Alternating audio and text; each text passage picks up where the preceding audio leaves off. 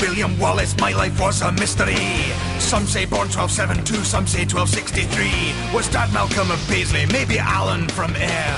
Did I have a wife or no? Do you really care? They say I had a big red beard, but all you need to know, I was a Scottish rebel, and the English were my foe. William Wallace, Scottish rebel, this is war I cry. Many English fought me, and many English died. I took against the English back when I was fairly wee, 'cause an Englishman called Selby bullied my whole family. It upset me, so I struck him dead. Well, wouldn't you? Then an English sheriff came along. Guess what? I killed him too. They say he killed my wife, so he deserved what he got. Then England's King Ed came for me. Oh, I'm scared not. William Wallace, Scottish rebel, possibly 6'7", but all that really matters is I sent Englishmen to heaven.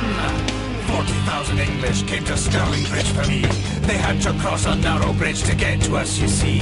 We held them off, pushed them back, it was no contest. Bridge collapsed, hundreds drowned, of course I killed the rest. Celebrated Stirling Bridge another Scottish win by decorating my sword with the English general's skin. William Wallace, Scottish rebel, Scottish legend too. Fought for Scottish freedom, was a hero through and through.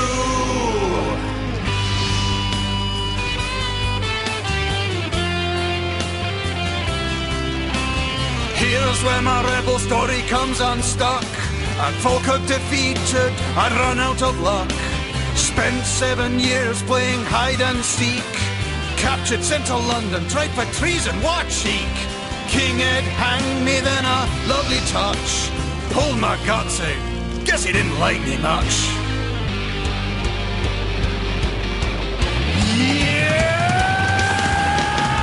William Wallace, Scottish rebel, in Scotland my heart lived. Though sadly my head wound up on a spike on London Bridge.